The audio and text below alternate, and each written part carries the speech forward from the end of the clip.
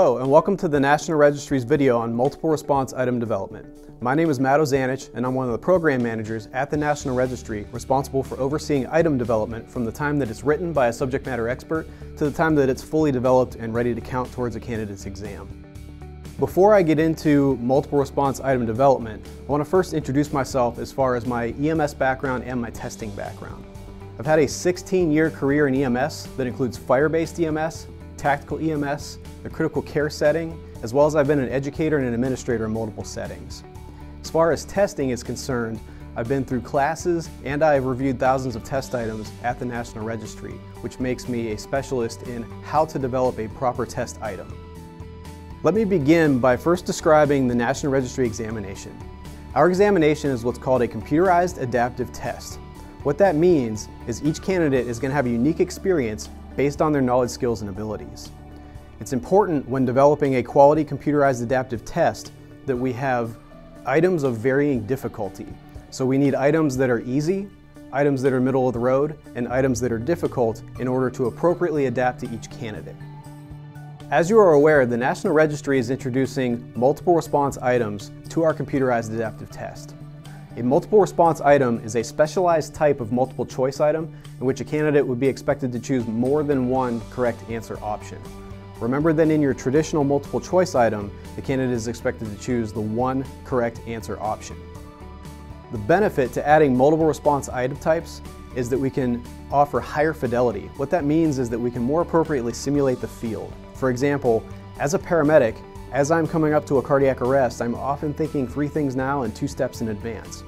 Multiple response items lend themselves to be able to test that thought process more efficiently than multiple choice, where we might be doing one thing at a time, which just isn't practical as an EMS provider.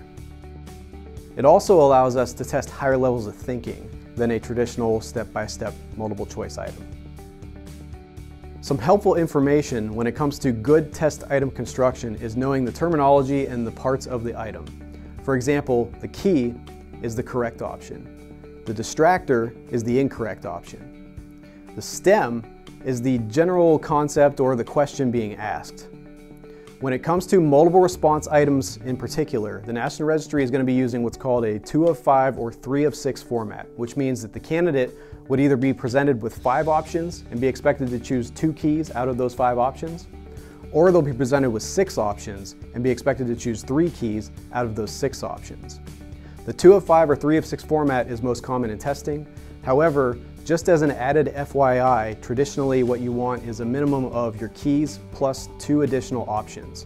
So if you're writing your own exams, it would be appropriate to have 2 keys and 4 total options, so 2 keys and 2 distractors. Now that we understand the parts of a properly written test item, let's talk about how to put them together. You want to make sure that your stem and your options use concise, clear, and professional language. You want to treat it as if this is a multi-agency scene that you're responding to. You want to make sure that everybody at the scene is using plain language or common medical terminology and everybody understands what's being asked. You also want to avoid ambiguity. You don't want to present too much information to the candidate because you want to test their content knowledge, not their reading comprehension. Here at the National Registry, we also reference our exam items, which means that we have proof that the key is correct and the distractors are incorrect. Now that we know the basics of good test item construction, and we know some of the details in developing a multiple response item, let's get into some practice items. Now with these practice items, I want you to review them with the following points. Is the stem's intent clear? How many keys should the candidate be choosing? Is the stem concise or does it contain too much information? And is the item correct? In this first example item, we are asked, which of the following arteries perfuse a portion of the heart? Select the 2 answer options that are correct. We have keys marked as circumflex artery and anterior descending artery.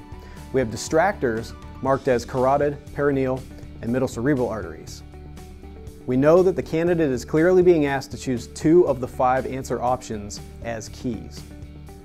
This is also a good test item because the stem is concise, the options are concise, and we know that the options are referenced. In this second example item, we are asked, a 23-year-old patient is having an asthma attack. The patient's vital signs are blood pressure 108/78, pulse 103, respirations 24, pulse oximetry 92% on room air.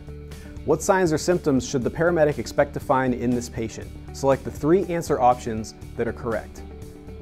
We have keys marked as respiratory distress, pallor, and wheezing.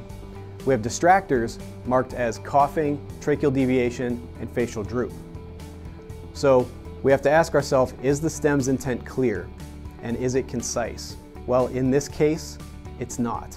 The STEM presents too much information.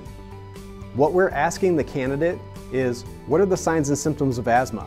But we've thrown a lot of different information in here, and we're actually more testing the candidate's reading comprehension and endurance than we are the candidate's knowledge.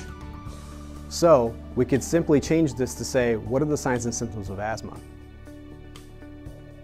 It is clear to us how many keys the candidate should be choosing.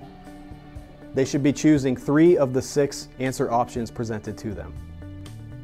Then the last thing we're going to ask ourselves is the item correct? Well, you may have noticed that coughing is a potential additional key. So this item is actually not correct. So we would have to go through and change that distractor. Still have questions about multiple response item development? We want to hear from you. Join us in our upcoming live Q&A on Twitter @NREMT. You can find the details and the link in the description.